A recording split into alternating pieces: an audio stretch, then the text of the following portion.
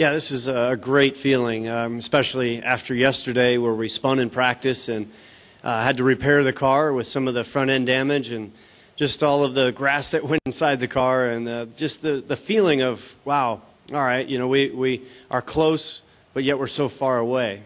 And I have to thank my guys for standing behind me, not just through yesterday, but through some of the tough times we've been through as of late. And the guys back at the shop, I know that they're slapping some high fives today.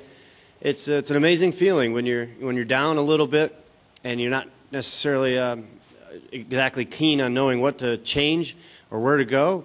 And yesterday we were struggling in practice and went through a bunch of things at the car today, and we got the pole. It's an amazing world, the world of motorsports. One day you're down, the next day you're up.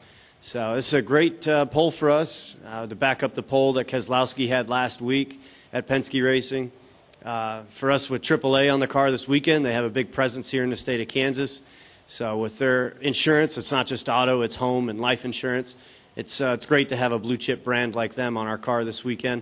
And of course with Shell and Pennzoil and Dodge, our great sponsors, this gives them that breath of fresh air that they needed.